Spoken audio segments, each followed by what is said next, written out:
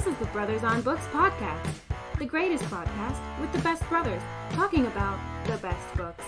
Please welcome your hosts, Jack and Alex, the Brothers on Books.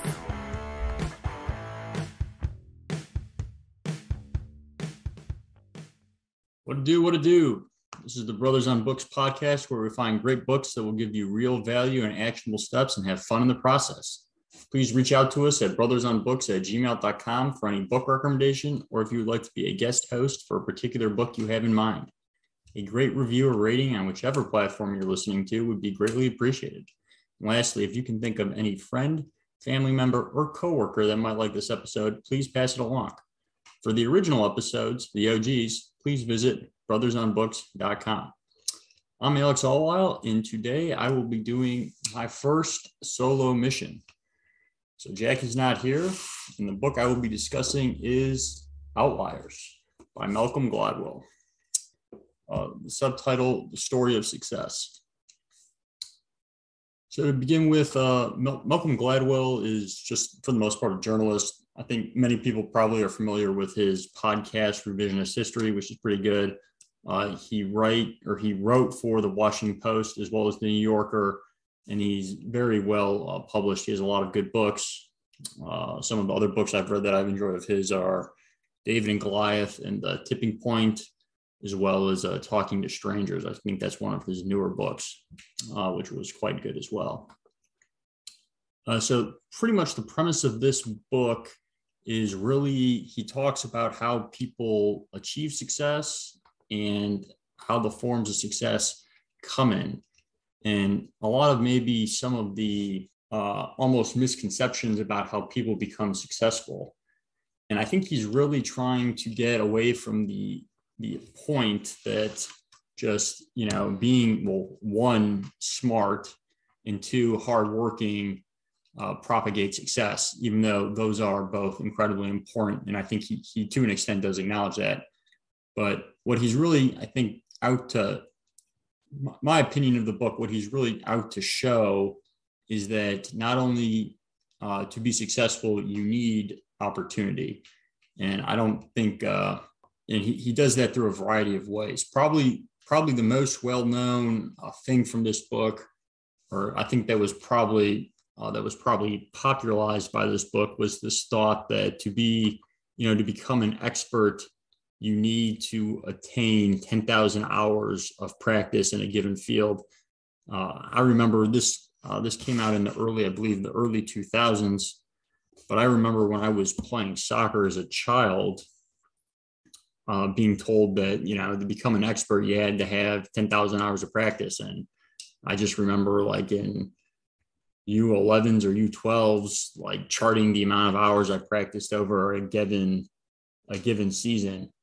And really what Gladwell equates this to is that whatever skill you're doing, it really comes down to practicing, 20 hours a week for 10 years.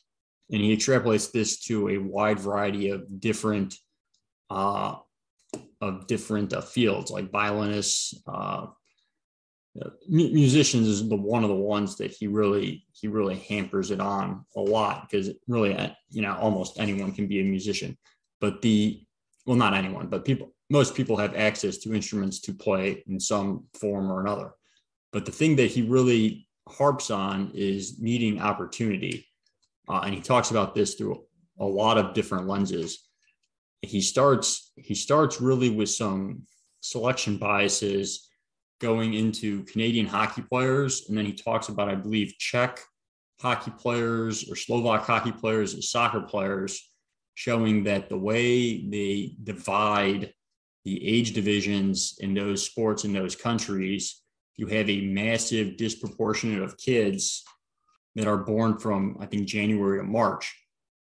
So for a given year in those sports in those countries, if you're born January 1st, you would be the oldest kid in a new age division.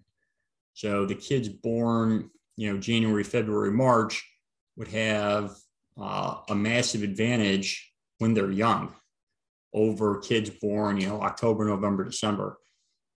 pretty much just saying that you're getting, an extra, 9, 10, 11 months of growth and development, which as a, 20 or 30-year-old is nothing, but as a, 5, 6, 7, 8-year-old could potentially be massive. So those kids have developed more. They then are a little bigger, a little stronger. They appear to be better. So they then get more attention from coaches. They go on to play on better teams. And then this, sort of propagates through the rest of their lives.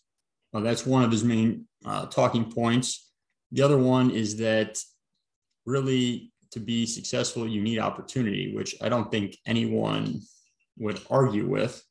But he talks about that through the lens of a lot of different people. Most notably, he brings up the Beatles as well as Bill Gates.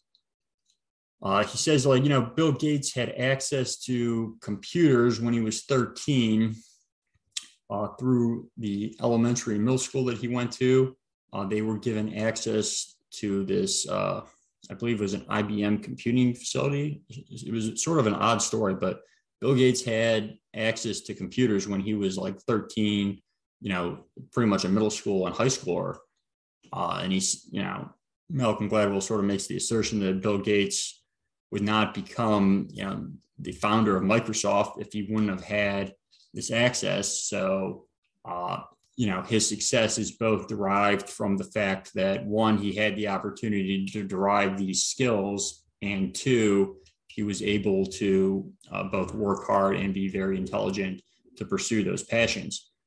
The only thing I would sort of say that I didn't really like about the book is I felt like he kind of downplayed a lot of people's achievements. Sort of the fact that even though, Bill Gates had that opportunity in the book, in the story, the other kids in his school also had, that opportunity, and they aren't Bill Gates. So Bill Gates obviously still worked incredibly hard and had the drive to, seize the opportunity. Obviously, you need the opportunity to become successful, but you also have to go out and, take advantage of it. And a lot of people don't take advantage of their opportunities. So that would be my one criticism of the book. Other than that, I thought it was really enjoyable. It was a pretty easy read. It didn't take me too long. I think it's roughly 300 pages. And plus, Malcolm Gladwell's writing is very easy to digest. I think he makes some very solid points. And it was a fun read. So with that said, please reach out to us at brothersonbooks@gmail.com for any book recommendations, or if you would like to be a guest host for a particular book you have in mind. A great review or rating on whichever platform you're listening to would be greatly appreciated. And lastly, if you can think of any friend, family member, or coworker that might like this episode, please pass it along.